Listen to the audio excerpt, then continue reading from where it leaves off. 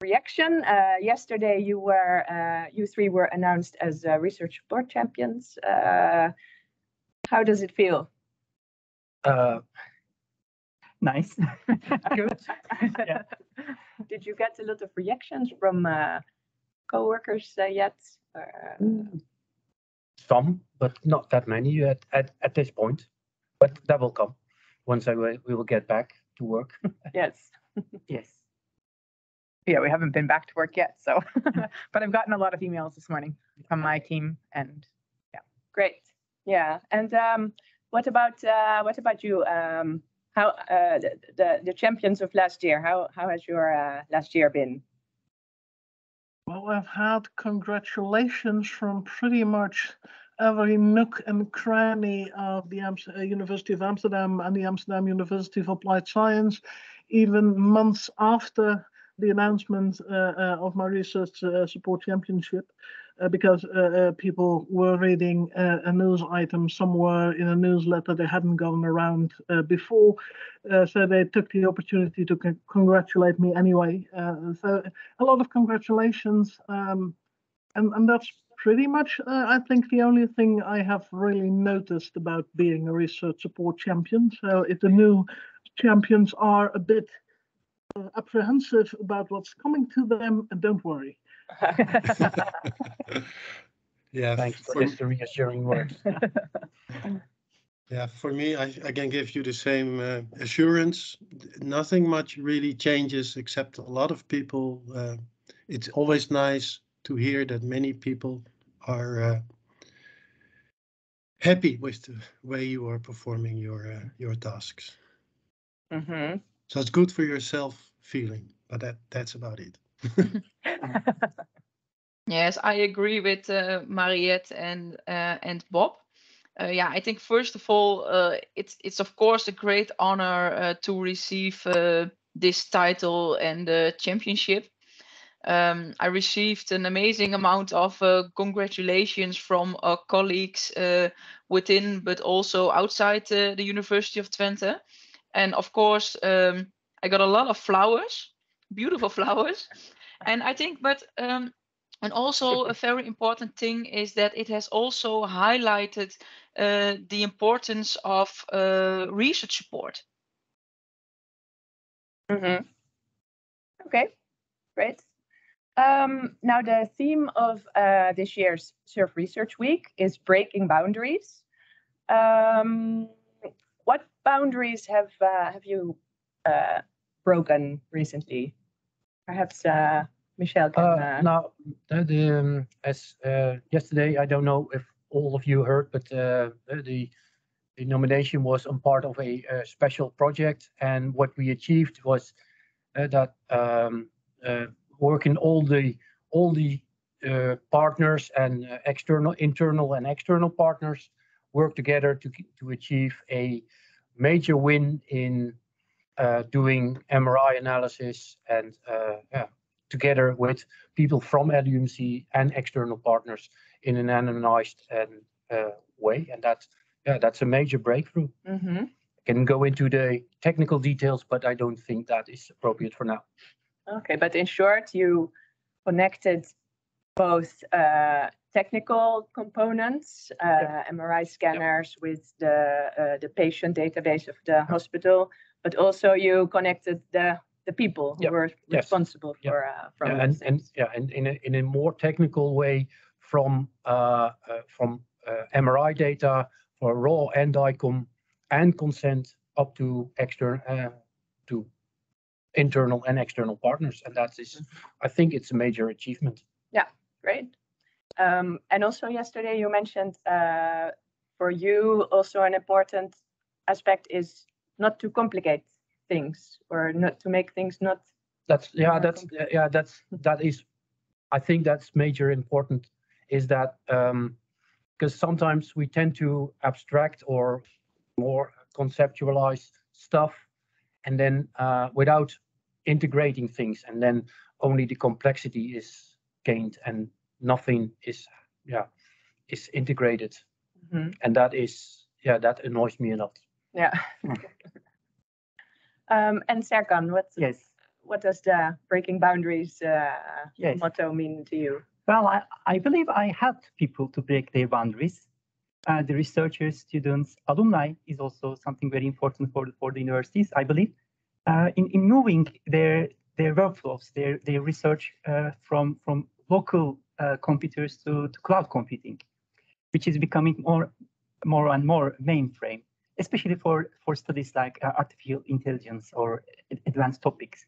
So I developed a computing platform, and I'm also operating it, providing all the support and also making sure that everything works properly, gets updated regularly, and people are they found a ready-to-use working environment where they can prototype, they can try new things, they can self-learn actually these topics, because of course we have researchers who are experts on these topics, especially if they have a background or in some disciplines they already get used to use work like this, like astronomy, particle physics. They are using this kind of systems for a long time, but there are still many disciplines who are really new to this topic.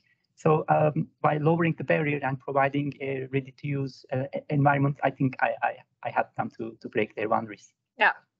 Okay. And also, in a more literal sense, you are also working in international projects.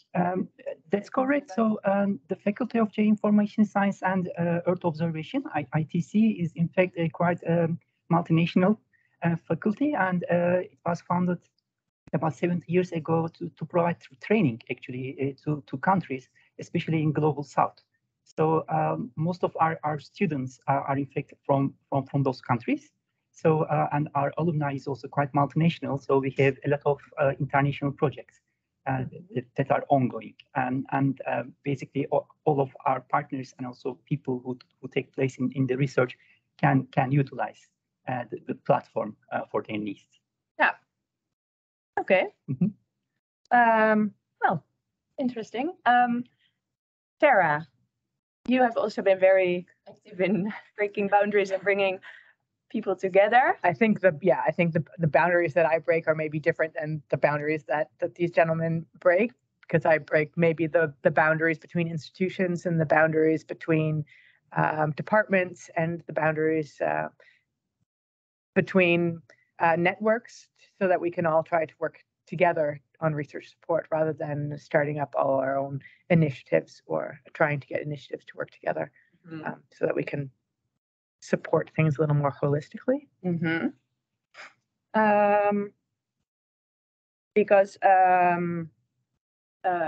one of the things that were mentioned in your by the people who nominated you for this award is that you were very active in bringing together all the universities of applied sciences to work together in a DCC, Digital Competence Center. Yep. That must have been a hell of a job. It was an interesting job, and I didn't do it alone. So that was, thankfully, one of the roles that I did take on myself is making sure that I called the contact people or my own network in the various UASs to say, look, there's an email that's gone to this person. You may not have gotten it because the communication sometimes doesn't work out properly or whatever, or they're on vacation.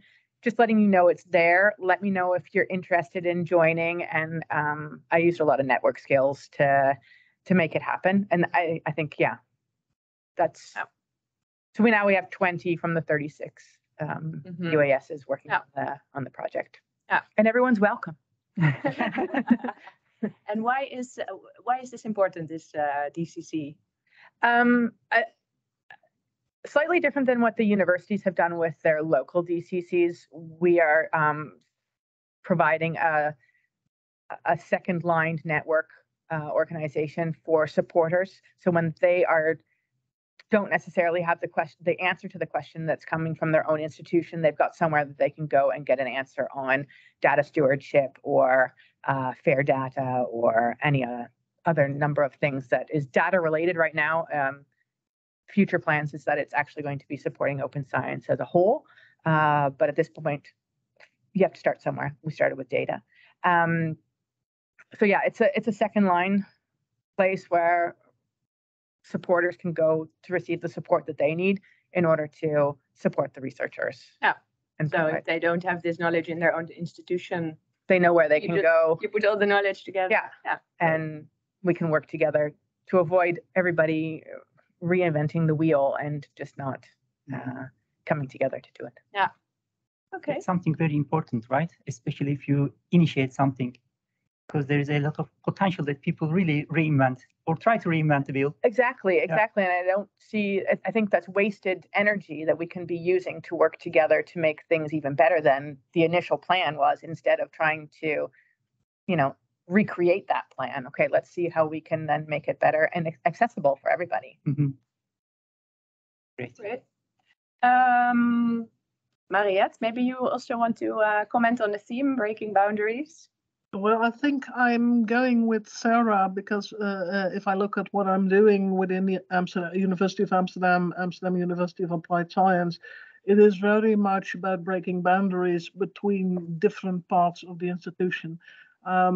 Originally, I work at the library of both institutions, but 2 years ago, I was sort of handed over or lent to our IT department. I've been there for 2 years, 2 or 3 years now, much to my delight, because it had made me understand a lot better why things weren't progressing as quickly as I thought they would be able to progress. And on the other hand, I've been sometimes, if I use a Dutch term, an olievrouwtje, so someone who goes around with oil to make everything run smoothly between the library and our IT department. And I've also have a lot of network within the faculties. So I'm trying to bring people together who may not find each other naturally without me interfering. So I'm trying to do a useful way of interviewing. Okay. And Maria, what boundaries have you broken lately? I also agree with Sarah and with Mariette, but also we are continuously working on finding the right balance between the law and providing the right support to researchers. We want to support researchers as much as well as we can, of course, and therefore we want to provide effective, efficient, and especially demand-driven research support. And the demand-driven part is very important for us because we would like to identify the needs of the researchers, and to achieve this, we put together a team that consists of different disciplines. Because research support includes many different disciplines. And you can think about research data management, ethics, privacy, communication, grant support. We organize the research support in this way. And I think this is one of the important things we have to do and we want to achieve for the future. Yeah. Great. And well, lastly, Bob, have you also broken any boundaries? I don't know whether I've broken boundaries, but I've seen a lot of boundaries in the last year, and I've tried to break them. Okay. Okay. Well, in a university medical center like Amsterdam UMC, of course, there's lots and lots of data that people are somehow, they are willing to share them, but they also consider them to be their own data. And that's, I think, something that is quite typical for life science researchers. One of the bigger achievements over the last periods is that we are really working on making it easier by using technology to share data in a safe and secure way. I think that's well, pretty important to get that done. It's not completely finished, but that's for me the main focus at the moment. Yes. So there's this tendency that people are in such circumstances putting in rules and regulations and working methods in documents, but we can use technology to facilitate a secure sharing of data and making it easier but still secure. Yeah. So the hurdle is not only that it's privacy sensitive data, but also that researchers sort of like to keep it to themselves. Or is yeah, that makes it safer, of course, but they want to share, and then they see that there's a lot of privacy rules and regulations and a lot of security checks that you have to put in place. And again, using technology, you can help them to comply with all the rules and still share their data. You recognize this? Is it what I always say? People like others to share their data, but not share their own. And, that's human, right? I mean, of course. If I'm standing in a traffic jam, I always think, what are all these people doing on the road? They never think, why am I here? But okay. And but what you try to say is that give the other the confidence to share their data as well. Yeah. Is that the summary of? Yeah, that's what. So, and again, by using technology. So in this sense, using cloud with the proper policies in place. Technology is not a solution to everything, but it would definitely help. Exactly. Yeah.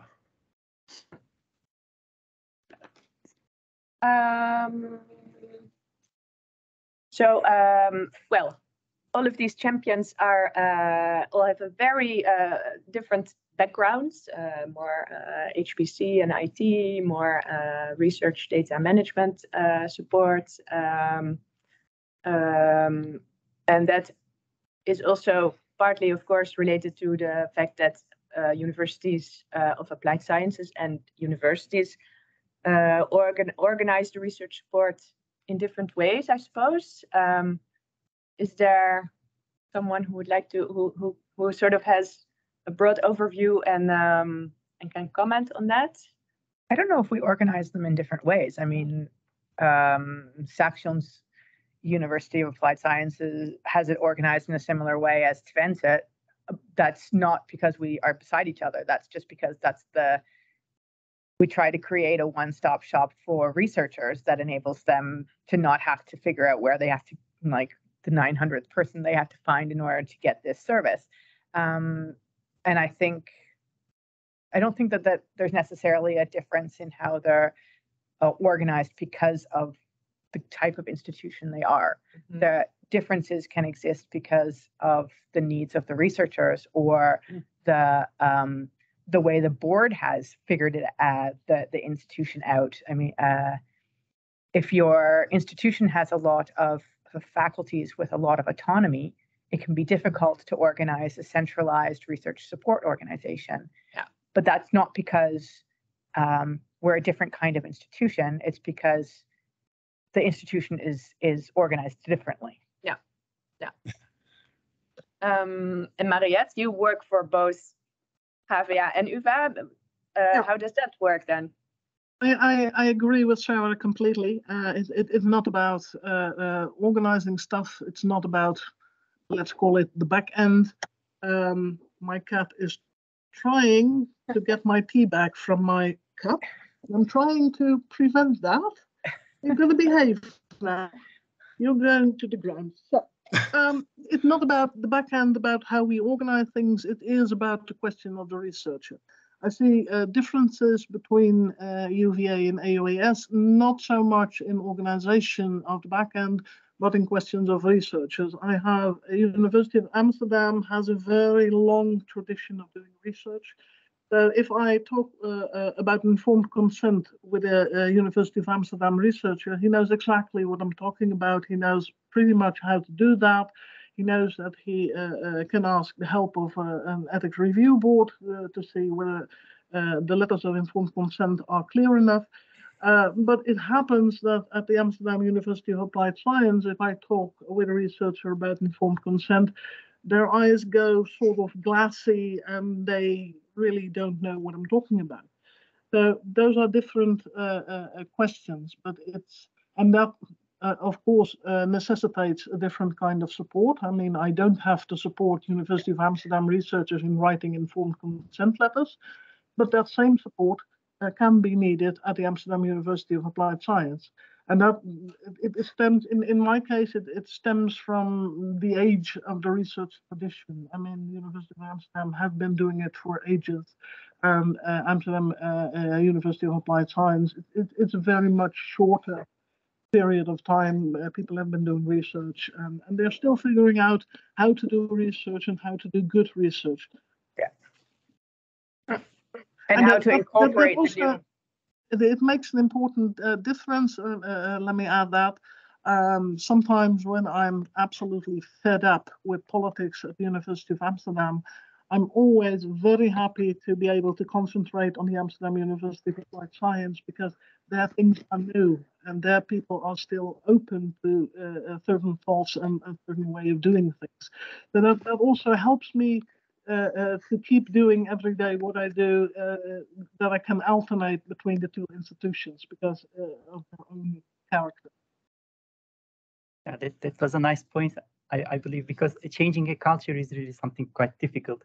Whereas maybe building a culture could be a little bit more easier, especially if the people are open to that. Yeah.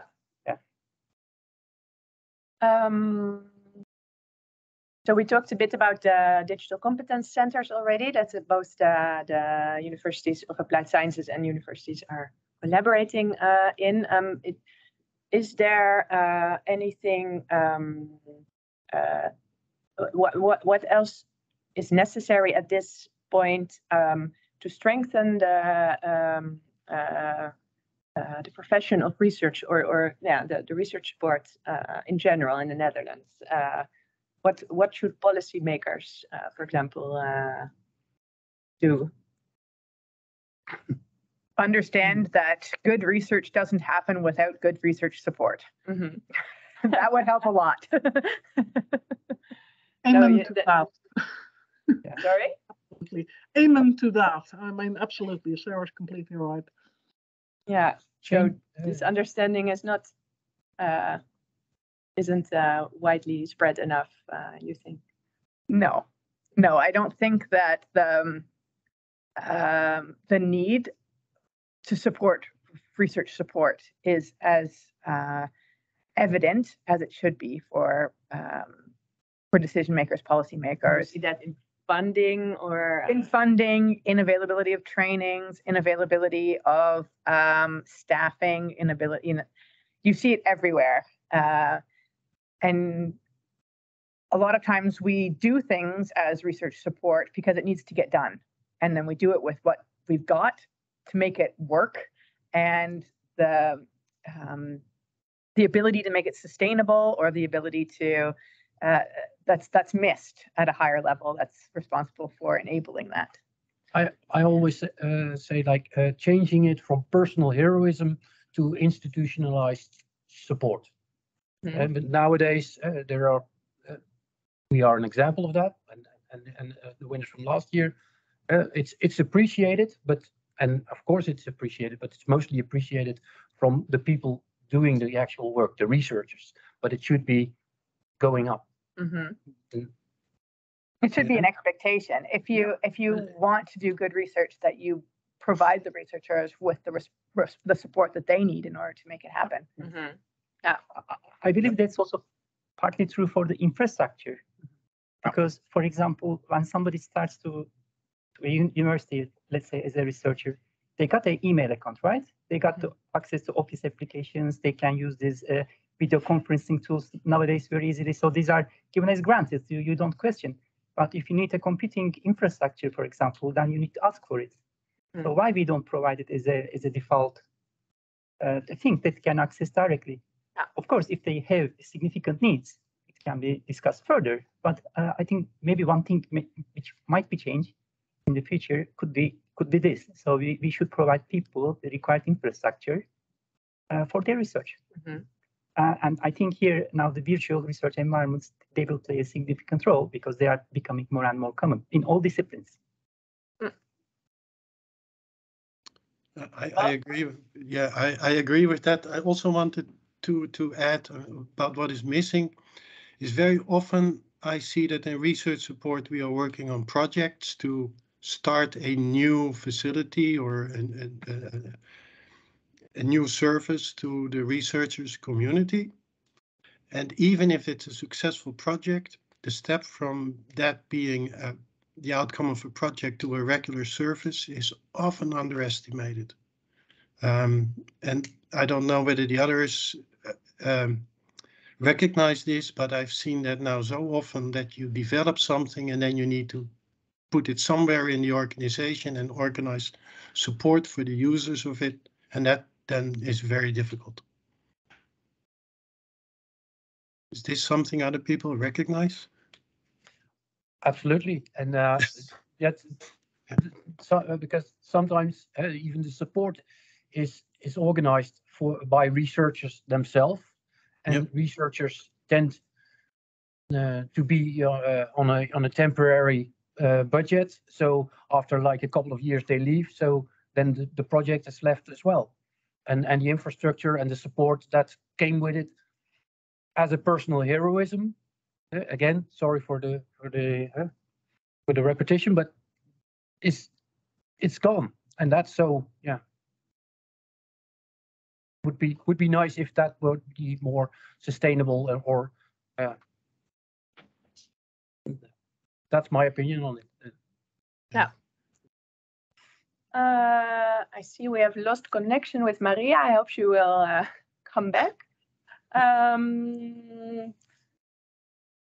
I also saw that there were some questions or remarks in the chat, and my colleague Judith was keeping an eye on them. So, are there any questions that the participants have put? Hi, Josje. Yes, indeed. I have a question from Mariska Biergens. She's asking, are there any examples where data governance procedures have been worked out for the entire institute? Because otherwise, indeed, figuring out all the ELSI issues again per project. Is this question clear for somebody?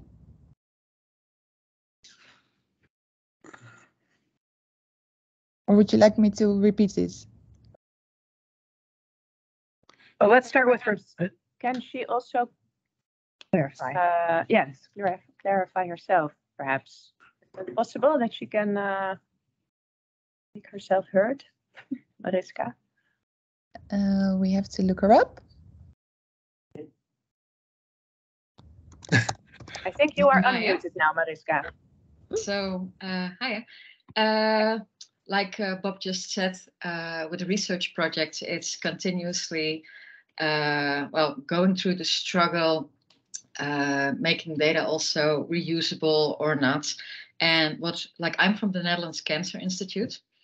And I also definitely recognize the issue of we want to make data available to other researchers. We want to reuse the data in the projects that we have.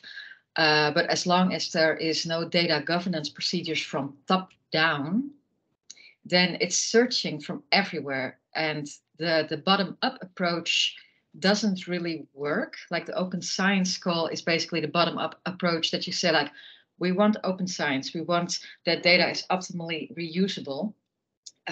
So I'm just wondering, is there an example of an institute that has it all in place and that's okay, from top down, there is this there is this approach stating for the ethical and the legal part and the social implications what can and can't be done in the boundaries. Because I'm seriously interested actually in existing examples. I don't know. Is the silence giving you the answer? Yeah. Yeah, I think silence is giving me the answer. So in the meantime, we just have to work with the ORs that we have in that case per project. And perhaps hooking with the regional health RI hubs which are being generated. Yeah. So I'm wondering, and that's a question to all of the DCC members, do you have connections with your regional health RI spokesperson?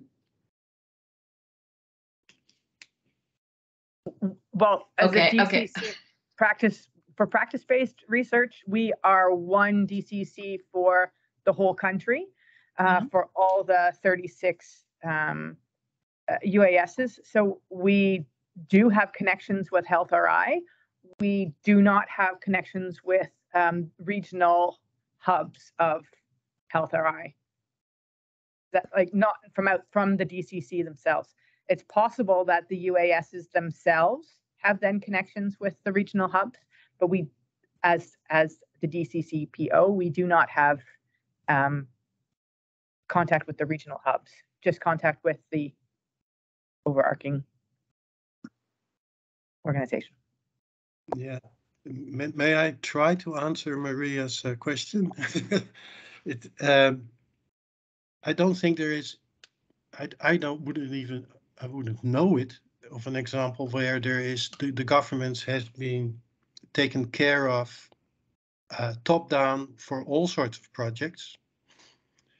But there are examples for particular types of projects. For instance, the Andrea Maitre environment can be used to not to collect data, but it can be used to share data and to share computing facilities with people from outside your institution. And then because you are in that platform, automatically you follow all the rules and guidelines if you stick to the end user rules that are in place. So it depends on what, so there isn't a remedy for all sorts of things, and especially if you are thinking about, for instance, Internet of Things, remote sensing, which is now becoming a bit more often occurring, or acquiring data, or national registries with open access. These sort of things are very difficult to regulate. But for analysis of already existing data, I think there are platforms in place, several. Well, maybe regarding the first question, well, I'm not an expert on this topic, but what I can think of, maybe international collaboration can help with this, because eventually the issue that we are talking about is not something specific to the Netherlands. All the countries, in fact, have the same issue. And we can, of course, imagine that there are some countries which are in a better position. At least maybe they may have a longer history with these open science practices, data governance, and that kind of things. So in that case, maybe the transfer of knowledge, know-how, and experience can be really useful to start something here in the Netherlands. Yeah. Okay. Is there another question, Judith? Hi, Josje, let me have a look. Even zien. No, only a suggestion from Suzanne Brandschut. Only a suggestion for an answer on the question of Mariska. Okay, great. Well, so that's a good news. Thank you. You're welcome. Okay, well, final question to each one of you. To any researchers watching this session, what would you like to tell them so they better understand the way you work and how to utilize your expertise? No complaints from the researchers' point of view. Absolutely none. They know where to find you. They know where to find me. Okay, that's excellent. So no comment on that. Okay, good. Yes. Well, I try also my best also to somehow promote the services that we provide. especially to the newcomers, because the other the people they hear about it, but eventually when we talk about academia, the universities, there's a high turnover. In fact, people are coming quite frequently, so it's very important to inform them at the beginning to create the connections. That and is how something. do you do that? Well, I have an automated email system. So basically, whenever somebody actually registers to the University of Twente, then we have a notification in place. So with the introduction email talking about the center, the capabilities, the platform, and I encourage them have a look, because eventually, okay, we should also recognize that not everybody needs computing platforms or not maybe interested in big data or artificial intelligence. But I think these kind of things are good to know. So it's like you should have an idea about this. It doesn't need to be that you are a user. So from that point of view, I think it's always good to encourage them to at least have a look, try to understand how things works. So I think if there's a researcher from a UAS who's watching this or whatever and is wondering where they can find the support that they need, they should start in their own institution. There's a large chance that there is a community that's already started to support them, and finding it can require going to the library or looking on the DCCPO website or that kind of thing to find out where they can receive the support that they need, because there is a large chance that there's already a group of people working hard in their own institution that can help them. Yeah. And Maria, luckily you are back online. So the same question to you. What should researchers know so they can better, use the expertise of your department? Yeah, sorry, something went wrong with my computer. This happens. The most important thing is, I think, to inform and to have a discussion with the researchers about the benefits of research support. And therefore, at the University of Twente, we organize a meeting twice a year. And during this meeting, we present our services, the services of the research support team of our faculty. And of course, all the researchers are more than welcome to join this session. And we have also developed a website where we put all the information, all the relevant information related to data management, ethics, grant support, etc. There are many topics described over there. And I think researchers can find us very well. Good. And Bob, the same question to you. Yeah, well, we have one email address, rdm@amsterdamumc.nl. If you ask any question for support, so that's a one-stop shop, like everybody wants, you will get an answer. We have a Yammer platform. We have on the intranet, but even though all these things are there, I still with this quite often hear, I wish I have known earlier that I could have this support. But no, yeah, we'll try our best. Yeah. And Mariette? I'm going to answer your question in a different way. What I don't want researchers to know.